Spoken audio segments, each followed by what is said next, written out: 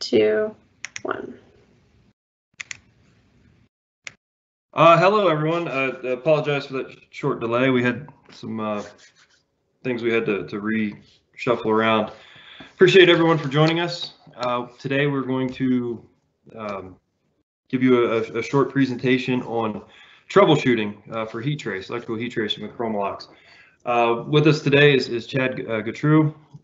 He is a regional technical sales manager for Chromalox. He has 40 years experience in the power distribution world. 20 of that is with heat trace.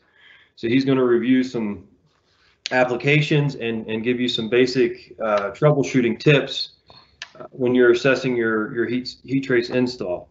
Now, before we get to Chad, I did want to take this maybe an opportunity for some of you just to give you a quick say introduction, refresher to some of the products that Chromalox does offer in the heat trace world. You know, you can always go to our website. Please advance. Sorry, we're having a issue here. Marissa, can you go to the, there we go. Perfect. So, you know, we have all the literature, the install guides, a lot of design guides, testing and all that stuff. And we'll actually show you some where you can find YouTube videos to go through and test your install. And like I mentioned, before we get to Chad's presentation on basic troubleshooting, I just wanted to maybe walk through it and highlight some of the products and value that our heat trace line does offer, and give you a quick 2-minute tour of the factory. So stay tuned for that. So to start with, we, as you know, all heat trace manufacturers, we have what we call our SRL line. Next slide. Our SRL line, which you know, this is your typical freeze protection, you know, standard low temperature stuff. From there, we have what we call our SRP line. P is for process.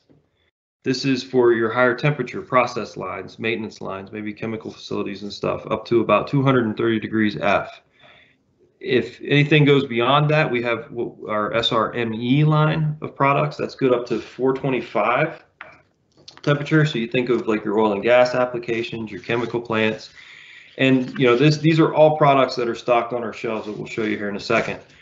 From there, I would like to just highlight our connection kits. A big part of heat trace, not only is the install and layout, is, you know, how this all comes together. And we have, you know, just a great line of universal connection kits, universal in the fact that we have, you know, global certifications, and they're a little unique on how they come together. We're all fairly familiar with this type of connection kit, but if you notice on the next slide, we have a grommet connector.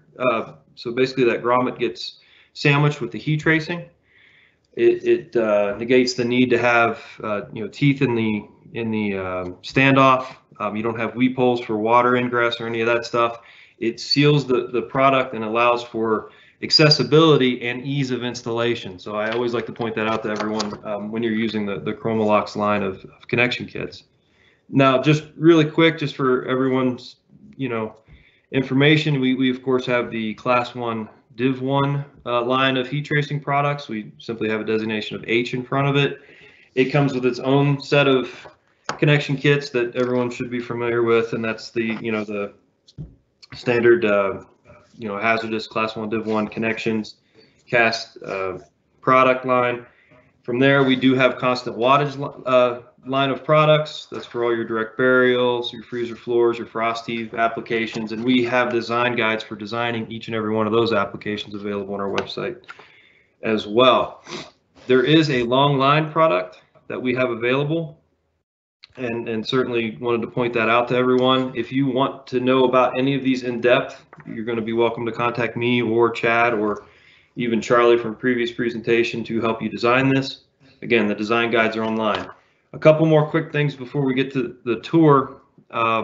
We have a unique product known as our DTS product line. Of course, we have MI cable as well. Apologize, got ahead of myself. So we certainly have a full line of MI cable. Getting to this DTS, this unit is kind of unique to Chromalox. You actually have a numeric temperature indication on the front of the box. It is Class 1 Div 2 for all your installation areas, and it comes with a 30 amp SCR solid state relay integral to the unit. So it's your power connection kit, it's your sensor, and your single line controller all in one box. What that does and provides to you is that is an integral soft start. So it basically will pulse on your cable. There's no programming, there's no anything else you need to do besides set it and forget it. But this will allow you to have longer runs of cable and eliminate the concern of a tripping on cold starts. Like I said, it has a pulse mechanism in there that acts as a integral soft start with that. From there, we obviously build up from there. We have a universal design to our control panels. We have the single and dual loop controllers. These are on the shelf, and we'll show you here in a second. You can have these tomorrow if you need them. In that case, there's a nice HMI that is universal on all of this power or panel controllers. That you have your set point, your maintenance temperature, but you also have the ability to have current monitoring integral to the unit. It's just an add-on that comes with it. If you need more than 1 or 2 runs, that's when you get into our larger panels, which would be our ITLS, ITAS. AS is for ambient sensing, LS is for line sensing. It's just important to remember that these come in 6 circuit buckets, right? So you can get up to 72 loops or circuits in one panel. And then we have extension panels to go with that. But the HMI display is exactly, mirrors the smaller one, and it has all your controls. They're easy mapping sensors, and it's just a great product that makes your design, your install, your takeoff, your project, it becomes very easy to do with our design guides and everything available. And then of course we can, either go more advanced or less advanced. We've got just simple weather trace panels for just switching on and off lots of circuits when you don't want a lot of feedback, or we can offer supervisory controls. Again, just a quick overview of the products that we do have available, and we invite any of you to contact us if you want to get in depth on any of these. As of course, we just wanted to run through this before we get to the troubleshooting portion of this with Chad. Now, before we do, I wanted to just take the opportunity. Obviously, we can't get everyone to the plants, the factories, tours. I would like to at least open the doors and show you our facility, so you can have an idea of what Chromalox has and what we have to offer. And with that, I'm going to kick that over to that. And here's essentially our facility in Laverne, Tennessee. This is where we manufacture all our heat trace products. This is where we house all the connection kits, and you can basically get same-day shipping for any of your orders. Now, this facility is a 150,000 square foot facility. It's state-of-the-art. It's brand new. There's also a controls division that's housed there for our industrial products. So we can get as elaborate with a design or as simple. And the good thing is, a lot of your heat trace specific projects, we have the stuff on the shelf. As you're going down our heat trace hallway here in our stock check, you can see the SRME product on the right, or SRL on the left. That SRP was down on the end. Here's the manufacturing facility for our heat tracing. You've got the core extrusion. You've obviously got the palleting of the product there. This is where the grounding mesh gets put onto our wire, and that's actually something very unique in Chromalox. You'll notice with many manufacturers, the grounding mesh on your heat trace cable. Some of the lesser manufacturers, it's very loose. Ours is extremely tight, so it is good safety, good adhesion. You're all set. Again, going back down our heat trace hallway here, you had the SRP product there, the medium temperature stuff on the left, the SRL on the right. We at most times have just miles of this stuff ready to ship and available. So if supply, design and all of that is a concern, we certainly have available for all of you. Just wanted to give that quick walk through our factory, just to visualize and show what Chromalox has to offer. Obviously, our loading docks on the back. We have a full testing lab. I think it's important to point out, you can kind of see it in the back without getting too detailed, but each pallet, each roll of cable that you see there are actually checks along the way, and that stuff is all tested. So we can actually go back 10 years to product we've manufactured and show you what it left the factory as. So certainly another safety offering that we have to you. So I know that was just quick in general, but thought it would take the opportunity to show everyone that. And now we'll get on to the heat trace troubleshooting portion of the presentation. Thank you.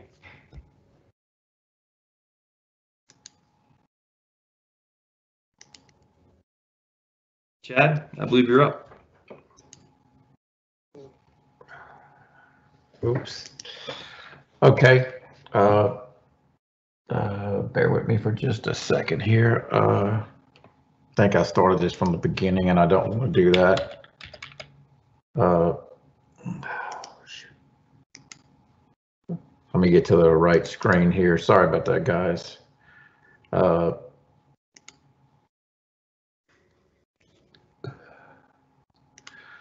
Okay. So just a little brief history of Chromalox. Most of you probably or may not know, Chromalox has been around for 100 years. We granted our first patent in 1915. So it's quite an accomplishment for a company that been around for that long, and we have the full breadth of electric products, heat tracing products and applications. We're still headquartered in Pennsylvania, Pittsburgh, Pennsylvania. Derek spoke about our manufacturing facility in Laverne, Tennessee, and of course that's where we make all of our cable, panels, controls. Our application engineering is there, our design engineering, the warehouse, and our site service where we do all of our service work.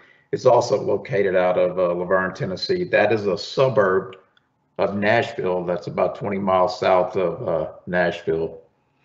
So what I want to do this morning is kind of give you guys a brief overview of troubleshooting heat tracing, and we're not going to dive into the details of taking actual tests and equipment. We'll show you some of the places where you can go do that. But what I want to do is give you some things to look for and things that you can go out in the field and visually inspect and kind of test. But before we do that, I want to just kind of briefly talk about heat tracing design categories. To me, there's three different design categories. There's what we call freeze protection. And freeze protection is the prevention of water from freezing in pipes and vessels. And that's typically controlled by an ambient sensing thermostat and as a group controlled application. Most people are probably aware at that point I'm turning on a number of circuits with a contactor when I get below a certain temperature or when I get to a certain temperature, and then when I get above a certain temperature I turn those off. So that's what we typically refer to as freeze protection. We're typically dealing with water. Process maintain, on the other hand, is the maintenance of a specific temperature based upon process chemical data, and that's typically a single sense lined RTD and a single controlled circuit application. A little different from water in that we need to make sure that we don't overheat that temperature. We're looking to heat that during at a specific flow path, and so it's a little different from freeze protection. And then thirdly, we got what we call commercial applications. That's where we're doing snow melting, gutter de-icing, hot water maintenance, those type of applications. What is heat tracing? Most of you may or may not be aware, but heat tracing is used to maintain the temperature in a non-flowing condition. So we basically need to understand that we can't heat up a line or a vessel unless it's non-flowing. So if we look at a line that has just no heat tracing on it, just insulation, you'll see that over time it's going to seek some temperature, it's going to get to some equilibrium, it's going to seek down to that level, and it's going to stay there. What we need to do is put back that heat loss, and that's what heat tracing does, right? It's going to give us back that heat loss that we need, and then we're going to maintain the temperature that we're looking for over a specific period of time and be able to stay at that temperature. And that heat loss comes from your basic thermodynamics equation, right? Heat loss equals area times the temperature difference divided by thermal resistance, which in this case is our pipe size, minus the fluid temperature, fluid temperature minus ambient divided by our insulation types and thicknesses. That equation comes out of our calculation, Chromatrace calculations. So those are done automatically today. Years ago, you had to go into the graphs and calculate those types of heat losses. So that's a basic overview of heat tracing. So just want to make sure everyone understands that. So let's look at 4 key categories or systems that you need to look at whenever you're going to do some troubleshooting and heat tracing. And those all fall into insulation, heat tracing, cable and components, our electrical power distribution system, and then process, any kind of process considerations that we need to be aware of. If we look at a typical heat tracing system that's uninsulated, if you take a look at some of these pictures, you can see that around valves, around pipe shoes, flanges, we have extra cable, and that's to account for those heat losses that we have in those specific areas. So we need to make sure that whenever the heat tracing is put on, that those cables, those areas are heat traced properly. Once we're insulated, we can't see that. We don't know where that's at. So know that if you're looking on top of the insulation, then you know that hopefully that those areas have been heat traced correctly. So one of the things that I like to do if we're going to do heat tracing is do some testing or troubleshooting on heat tracing is to start with a basic heat tracing isometric. If you have that isometric is going to give us maintained temperature. It'll give us the pipe length. It'll give us the circuit length of the heat tracing. It'll tell us what our startup amps are, what our steady state amps are. So it's just a great starting point for going out and troubleshooting. So if we're looking at insulation, the best thing to do is to take that isometric and walk the line and note any kind of damaged insulation, any kind of missing insulation we may have. Do we have any insulation blankets? Are they properly installed? Do we have insulation blankets that are missing? Many a times I've been to a site to go look at a trouble area and the insulation blankets are sitting there laying on the ground. So that's not going to help us if they're laying on the ground. So make sure those things are on, they're tight, they're properly installed. Does the circuit have the proper type of insulation and thickness? Make sure you caulk and reseal around components. A lot of times clients will go back and do work on heat tracing. They'll strip off a section of a line and they just may go back and put back on whatever insulation they have instead of trying to follow the guides that are on the heat tracing isometric. The problem with that is that insulations have different types of heat loss. So you need to be careful going back if you do work and try to go back and put back on the proper insulation and thickness that's in the design. If we look at insulation, clean insulations, projects have been installed, you can see the jacket in here is nice and clean and smooth. I'm caulked around the power boxes and my end seals. They're caulked up really nice and neat. But when you really go walk down a job, this is what we kind of see. We see busted corners on the insulation. If you look off over to the right up there next to the gentleman, you'll see there's insulation blankets that are missing on that valve. Another thing here that I'll mention is it appears he probably has a steam hose and he's shooting steam up underneath insulation to try to thaw it out if it's cold. That can cause a lot of issues. Any place we have insulation that's damaged, as what you see in this picture, is water is going to ingress into there. You're going to get a cold spot that's not going to be able to maintain the temperature, or we're going to have heat loss that's going to come out of there. Same thing on the top, you see a valve's missing here. I mean, a blanket's missing on this valve. If you're going to cut and cope, you got to make sure that you go back and do it properly and seal it up. In this case, water can still get in here. We can get the ingress of water. This is not properly sealed off. This could be an issue for us whenever it gets really, really cold. And of course, heat tracing does require insulation. You typically just are not going to be able to get to your set point unless you insulate a line. Someone asked me before, well, can't I just put the heat tracing on? I don't need insulation. And I kind of liken that to telling them if it's 32 degrees outside and you turn the heater on in your house and take the roof off of your house, you're not going to be able to maintain a comfortable temperature. Same thing applies for heat tracing. It has to be insulated. There's no getting around that. So just keep in mind, insulation is a big part of a heat tracing system. And the majority of the time when we go to look at a troubled installation, it's 90% of the time we find issues with insulation. So make sure you go back and get the insulation back intact like it really needs to be. So let's talk about the heat tracing side of troubleshooting. Again, I like to start with that isometric, right? Let's look at that. Is the heat tracing circuit drawing the current that it's supposed to? Do I have a lighted end seal that I can look and see that I have continuity through the line? If the heat tracing circuit's drawing current, you may have a controller that gives you that information. If not, you may have to go with a meter and try to do some tests to see if the current, if you do have the proper current. Is the system coming up to the design maintenance temperature? Look at that and see, is the RTD mounted and wired correctly? I've been to many projects where someone's gone back and done some work and the RTD's out there hanging in open air. And so it's sensing ambient temperature instead of line temperature, and it's not, the system's not operating properly. Are my controls set up properly? Did someone go in and change the set points or what we had originally on the original design? You can force the heat tracing circuits on.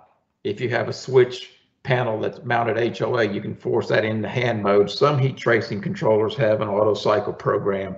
So you can do that in early summer and figure out that your heat tracing is working.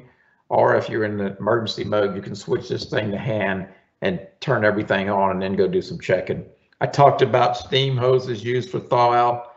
One of the issues with that is that you will damage the conductive core of the heat tracing cable if you put too much steam on the wrong cable. So make sure you understand that. That happens a lot, and a lot of times the conductive cores get destroyed, and then that section of the heat tracing is not working, and we end up with another issue in terms of heat tracing. This is a recent installation of a photo we just got, which is kind of says it all. Someone tried to take the heat tracing and install it on the outside of the insulation. Obviously, this is not going to work. So we need to make sure that the heat tracing is under the insulation. It's just kind of unbelievable what some people will do, but this obviously is not going to work. So make sure that you stick it underneath the insulation. Let's talk about electrical. So all of my electrical wires for power and RTD. You know, one of the things we can do is we can go to the power box, we can measure the heat tracing cable and make sure that it's making properly. We can check for proper operating current levels. A lot of times what you'll find if you have a ground fault, a couple of things could be happening here. We have water in the power box, or someone has a cut, or there's a screw or a nick in the heat tracing cable.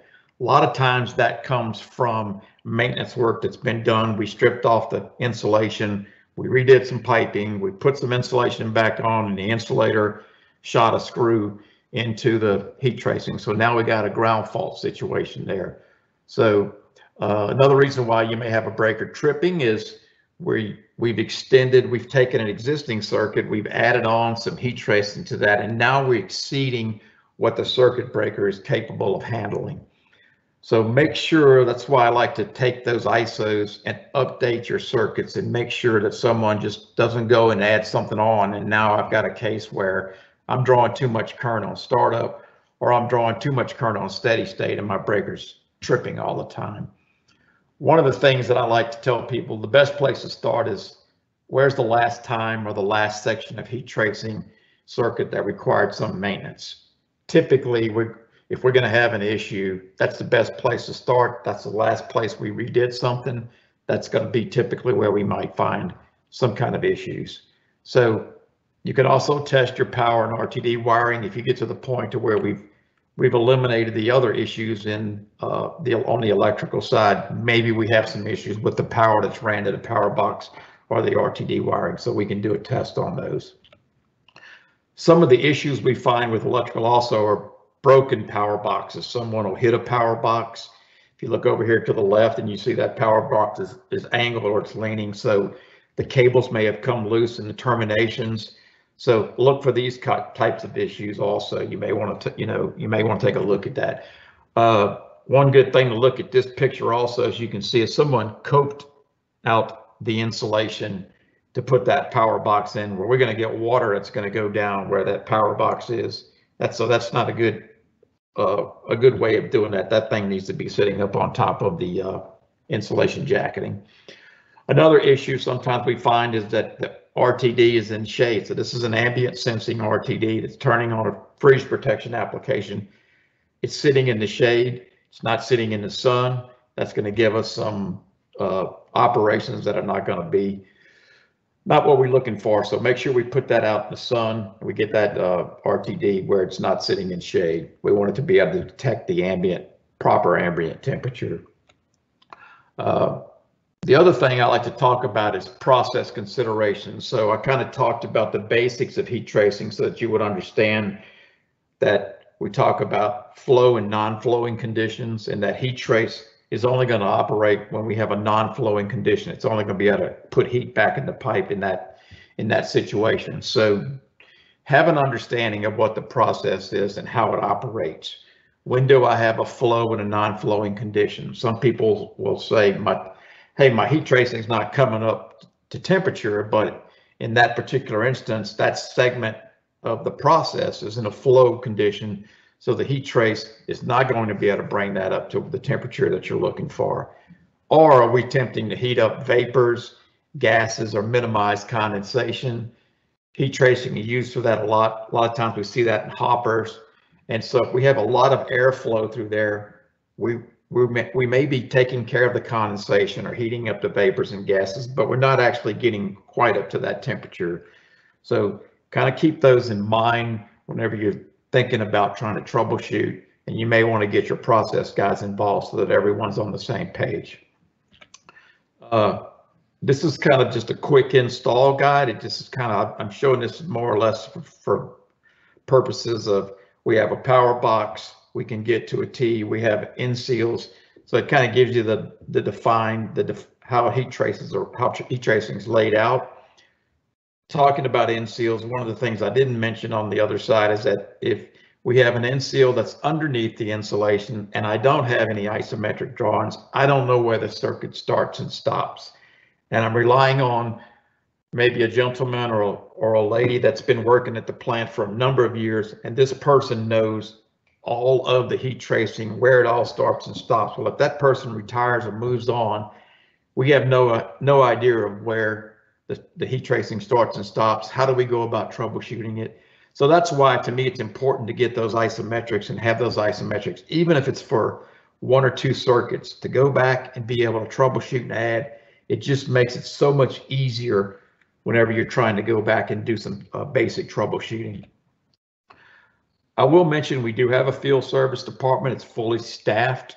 We will do project startups, troubleshooting, programming, heat tracing audits. We'll come in and do a much more extensive audit of just your entire system and where your issues may or may not be. What I'm trying to do here is just give you some basic information for troubleshooting. So keep that in mind. If you have larger issues and you'd like for us to get involved, we'd be more than happy to help you come in, reprogram your controllers, troubleshoot, perform an audit. We can generate ISOs for you if we have to. Those kind of things are all rolled up underneath our field service. One of the things we get asked a lot about is, what do I need to provide if I need to do a heat tracing design? So this is, some of you may or may not be familiar with this, but this is the typical things we're looking for. We want the specifications of the heat trace, the electrical, and the insulation. So I covered those as the categories, as well as the P&IDs. The P&IDs are going to give me flow and non-flowing conditions, and that's how we're going to circuit something if we're going to do a maintain temperature, process maintain temperature application. Piping isometrics, area classifications, minimum ambient, maximum cable exposure, maintain temperature, insulation types and thicknesses, and is it a freeze protection or a process maintain? And also operating voltage. What operating voltage does the plant have? What operating voltage would they like for us to use? And one other thing I like to mention is the degradation of temperatures of specific products. So sometimes when we go and do a heat tracing project, we run into issues where certain products cannot go over a certain temperature. So if you do have those cases, it's best to let us know that up front so that we don't degrade product by overheating it, or we can shut it down before it gets to those temperatures. Those are the kind of things that we need to know and we need to look at up front whenever we're doing a heat tracing design. If you want to take a deeper dive into doing some actual test, installation, mega testing, we have a number of YouTube videos that you can go to and you can research yourself on how to prep the wire, how do I do a mega test, how can I check for stabilization of current. These are things that we perform through our service group. But if you want to take on those tasks yourself, we have a full line of heat tracing videos that are available to you. So I would encourage you to take advantage of them if you need to take, like I said, a deeper dive into doing testing yourself. And other than that, I guess we're going to check and see, Derek, if we have any questions that we need to address. Yes, Chad, thank you. That was a good presentation. Quick overview on basic heat trace troubleshooting. A couple questions for you, Chad. The first question came with back, well, I guess in reference to the factory video with the reels of cable. You know, what is our standard length on the reels of cable? And that's at least pictured as 250, 500, and 1,000 feet reels. However, we do it's important to point out we manufacture in a much larger length in a single run. But then the issue of installation and shipping and you know, actually installing it around a pipe, right, lugging it around. So that's why those are the standard reel lengths. But we can always inquire about availability of other lengths if needed. Another question, and I think you just addressed it, Chad, was the is there a procedure to measure the cable, or documents or manuals? And I think you were just discussing that there in the YouTube. Yep, we can go to, you can go to that YouTube video and it'll show you the procedure for measuring the cable and testing the cables. It'll give you a step-by-step process to do that. Okay. And this next question, it's a good question, and maybe the photo we showed didn't illustrate what was maybe going on there. Would it not be better to put the RTD in the shade, so it is reading the worst case scenario, especially if some heat trace piping is in shaded areas? No, because what we're trying to do is we're trying to sense ambient temperature, and if the RTD is in the shade and the weather is, it's really, if it's cold outside, then we're not going to get the proper. We want it to be exposed to the sun so that we know what the true ambient is. And so even though we have piping that's in shade, it's heat traced, it's insulated, so that's not really going to affect once the heat tracing's turned on.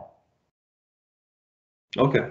I also commented too. I know from the picture, because I actually took it. That RTD specifically you had in your example was a line sensing RTD that they had mounted as an ambient sensing. So that's right. Was a complete other issue to discuss, right? Make sure you're installing the right product in the right place.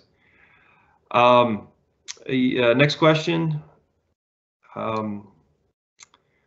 When do you use controlled with limiter or without limiter design, and how does it work? I would imagine that would be output limiting.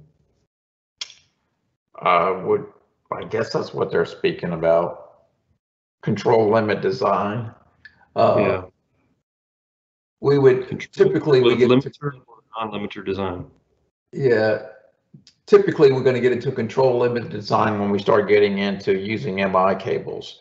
It's really going to depend upon the application and what the typical application would be before we go into a control limit design. So if the client, it may get into those areas we talked about where we don't want to overheat something, or we don't want to overheat the pipe. So we want to make sure that we have some kind of control limit design in that case. I guess that's what they're looking for. Okay. The next question, and this is would probably be addressed through a more in-depth dive into self-regulating cable, but a simple comment of selecting breaker size for SR cable. Yeah, so typically we depend upon Chromatrace to do that for us, right? If you go in and put your all of your data in there, the circuit length, the pipe size, the insulation types and thicknesses, then the software is going to pick the appropriate breaker. It's not going to let you pick undersized a breaker for that application. So, and it's only going to let you choose a breaker that's at 80% of its rating. So you don't want to manually do that. You've got to run the calculations to be able to figure out what your inrush is and what your steady state current is. So we depend upon our Chromatrace software to pick those breakers for us. And that's available to everyone. We had the training last week on that as well. And there's charts too. There's literature on the website. Yeah, I was going to mention that too. If you want to, you can go to a chart. Okay, yeah, we're getting a lot of questions here, Chad. Please define ground fault protection and how it relates to heat tracing. So the National Electric Code, I believe in 1987, required a change in ground fault protection, and that each individual circuit has to have ground fault protection now. And so you either have to provide ground fault protection through the use of a ground fault breaker, or you have to provide it in your controller. It's basically protecting, you know, just like any other circuit. If we detect a ground fault, it's going to trip the breaker and not allow the cable to sit there and arc and spark and start a fire. So those are the two ways that that's what ground fault's going to do, and those are the two ways that you can accomplish it. But it is required by code, and if you don't have it on your current system, I would advise that you install ground fault breakers. Okay, great. This next question actually, I'm going to combine two. The single point or 2-point heat trace controllers are limited to 100 to 277 volt. Do we have any controllers rated for 600 volt, 30 amp? Any 2-point controllers? No, I'm going to say no. No, we don't. Yeah, you have to go into the larger panel size just to get the. None of our cables rated that high or self-regulating cables, so they have to break it down or just distribute it in the panel. You know, another point there too, Derek, is that a lot of end users do not like their maintenance or electricians going out and working on 480 or 600 volts, and they don't like having that kind of voltage mounted up on piping and vessels. So that's hidden up underneath insulation. So they try to avoid those where possible. I mean, you may see 480 volt on some really long transfer lines where there's not a lot of activity or maintenance, but in a typical 1 or 2 point application, a lot of people like to stay away from those kind of voltages. Okay. Next question is do we offer wireless RTD capability? And in that case, I can take that one. Yes, we do. Yep. Yes, that's certainly available. And Derek, one other thing about that, if the client has already installed that wireless HART system, we can add our wireless RTDs relatively easy if they do have it currently installed. So, you know, in the case if you have let's just say you're out on the dock somewhere and you need to add additional RTD that's way out somewheres, the wireless RTD may be a great option, or in a remote area of a tank farm or something. If the wireless system's there, it's a good way to add a wireless RTD. Okay. This is another further comment on RTD locations. Something we've experienced relates to increased heat loss from wind exposure. So what's your thoughts on multiple RTDs functioning a circuit where there could be both sun shade differences as well as wind exposure? I guess that would be using multiple sensors to turn on your heat trace system? I have, if the system is properly, I don't know what you mean by wind exposure, because if the RTD is mounted underneath the insulation, it shouldn't be exposed to wind.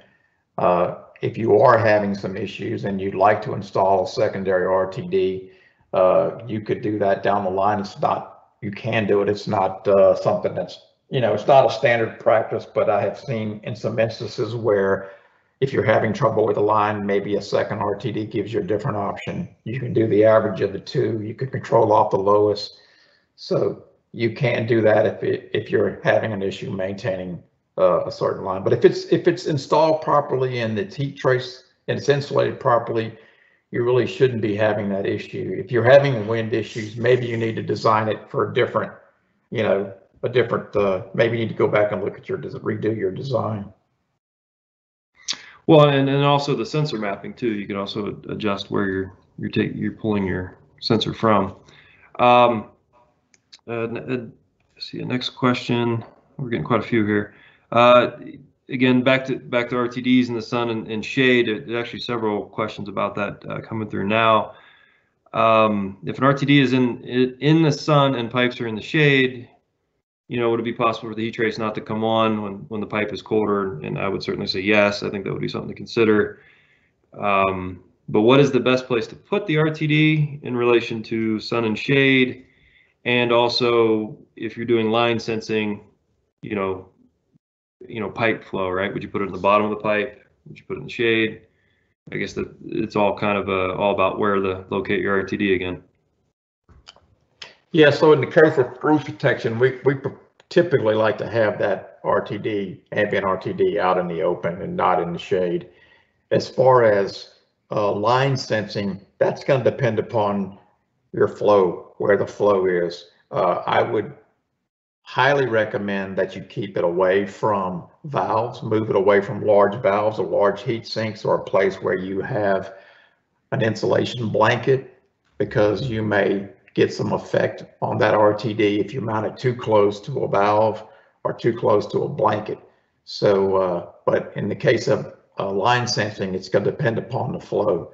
And so typically you do want that on a horizontal pipe. Try to put that on a horizontal pipe, horizontal run, and not a vertical run, or you don't want to put it at the top of a vertical run. If you do have a really high vertical run, you might want to pack some insulation in there to keep the heat from rising up that vertical riser and then affecting your RTD if you put it at the top. I've seen that happen numerous times. So hope that answers your question. Yeah, so essentially we want to put it in the most critical area. So in the case of freeze protection and ambient sensing, to answer several of the questions through there, the shade might be the optimal place to put the RTD. In the case of flow, where's your critical spots, to maintain that temperature? And that's just, simple review. Skipping back real quick, Chad, on the limiting question. I got a further clarification, a place where the limiting for self-regulating cable would be very important in the case of, say, a safety shower. Some EH&S type application. Yeah. You can't go over a certain temperature, then the limiting would be required, actually, in some cases. Right. So I guess they're referring to upper temperature limits. Yeah, that's correct. I got further clarification. Sorry about that. Yeah, so in the case of that, you're correct. We don't want to overheat the water that's going to a safety shower. So you could do one or two things. You could put an RTD. You could have your RTD turn off at an upper temperature limit, or you could size your cable such that, based upon the pipe and the insulation type and thickness, that even in a runaway condition, you're still at a safe temperature to turn that safety shower on. So there's a couple of things that you can do there. A lot of times, if you want to talk about that, like for 50% caustic, we don't want to get above about 100, and most people maintain this stuff around 78 or 80. When you start getting above 100 and 110, 112, it starts to become hyperactive. So in that case, you need something to shut off at a higher temperature limit, or you also can design it such that if you do have a runaway, your cable's not going to overheat that pipe. Okay, very good. Then next question is, do we have any cables that are rated for 480? Self-regulating, no, but are some developments. But our MI cable, of course, is up to 600. Would you agree, Chad? Yep, you can get the MI cable. The MI cable is the only cable that would get up into those voltages. Okay, fair enough. Back to the wireless RTDs. Is there any distance and length from the controller, or probably have to go through the I&M on that? Yeah, I'm not. That would be something we may have to address afterwards. I'm not sure what the distances are on those. We do have repeaters that you can install if you are at longer distances. So we know have those, or if you don't have a direct line of sight with RTD with the controller, we'll have to put in repeaters, but there are repeaters that you can use. Okay. Okay. Yeah. Then I got further comments about the control limiting designs are generally used to reduce sheath temperatures in MI cables as well. So a lot of comments about that, which is really good. Yes, the control limit design limits the sheath temperature of the MI cable. That's something else that you're trying to reduce. Okay, excellent. I think we got to all of them. Some more comments about putting the RTD in the shade, and of course, giving back to obviously mount your RTD and your sensor in the critical area. If the temperatures in the shade are the concern, then I would assume mount in the shade. If pipe temperature is a concern, mount in the right place of the pipe, correct? Yes. Yes. Let's see, we got a few others here.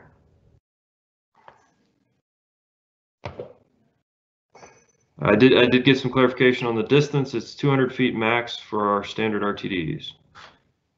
I'm not sure if that's just for the wireless. That doesn't make sense.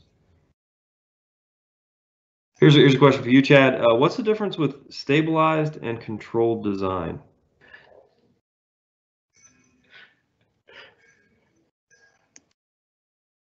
Still with us? Do what? Yeah, I'm still there. I don't know. I'd have to go back and look at that. I'm not sure what they're asking. I have to go back and take a look at that. I'm not sure. Yeah, whoever asked us that question, please. You've got our email right there. Why don't you email that offline, and we'll discuss that with you further, because I'm not sure we maybe understand that one. The question. Appreciate that. Okay, let me take another look here. We got let's see, we got okay, we got that. Some of them are just comments coming in now. Here's a good one. Are we planning on having a webinar about frost protection on ground applications? I would say yes, absolutely. And actually, on our commercial division, we already did one. We'll look about doing that. I'm actually going to make a note about that right now. And possibly just we already have an internal one that I might be able to just provide to everyone, but it would be nice to have a presentation for everyone here shortly, especially going in the cold weather season, right? Good comment there. Other than that, Chad, do you have any parting thoughts? I know we're getting here towards the end of the hour. No, I would say that we're getting close to winter season, so the sooner you can troubleshoot your heat tracing and get it moving, and if you need our assistance, let us know. We'd be more than happy to help you through our service department. So get ready. We're like the cold weather's coming. No, I certainly appreciate that. And that's also the purpose of why we started doing these. If you got any thoughts, suggestions, things you want to know more about, please contact me, and we will start getting more of these put together and available to everyone. Topics and ideas and thoughts. So, Chad, I appreciate it. Good job. And unless okay. There's a lot of questions here. I'm trying to make sure I didn't miss anything. Thanks for everyone's attendance. We surely appreciate it. Yeah, excellent. And yeah, I got some clarity on the stabilized design versus the limited design, but we'll get back to that individual afterwards. So good. Well, thank you all, and thank you, Chad. Appreciate everything, and I'll let everyone. Thanks for attending. We'll have more here shortly.